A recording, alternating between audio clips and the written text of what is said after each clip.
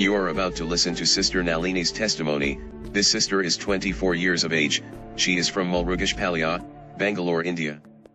She has been in the humiliating condition of bedwetting for about 4 years, until she went through BTS in World Salvation Center Bangalore and was miraculously healed from bedwetting, as Apostle Edmonds and Prophetess Joanna Akorade ministers to her.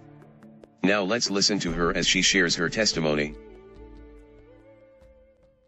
Many years I was having one issue, that is, during night times I wet the bed. From long time I was having this. I prayed so much, but then too I couldn't stop it. I did not know that is the work of evil one, so I have to command over it. But I was not doing that, but I was crying and praying to God to heal me. But after when I came for BTS class, I remember on the Holy Spirit Day class, that day I never told anyone about this issue that I was having this one. If I tell also, people will laugh at me. What? Even in my own family members, they used to make fun of me. What? You have grown up such a big, don't you have common sense to go and do all these things? That's what they used to tell, but wantedly I'm not doing that. I don't know, my body condition was like that.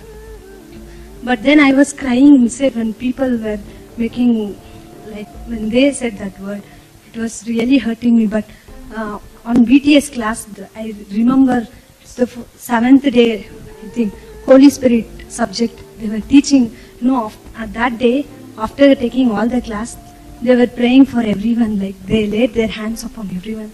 I never told pastor, when I come for PhD also, I never had thought to get prayed for this. I never opened this, because I was feeling shy also. If I tell, people will laugh. So I did not open. I did not tell them also. It was the Holy Spirit that revealed to them.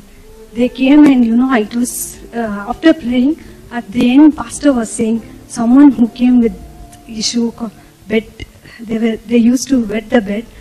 When pastor said that word, it was really amazing for me. It is God who revealed to them. I never told them, but they themselves told me, that day it stopped. And I really praise God.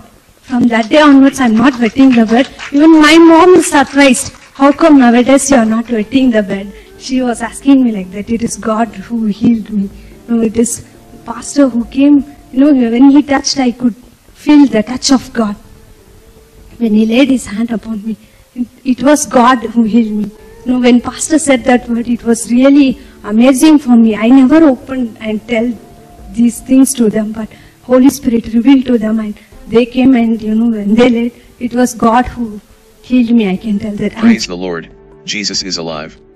Never a sickness or situation that is beyond God, only believe all things are possible with God. We know God will meet you at the point of your need.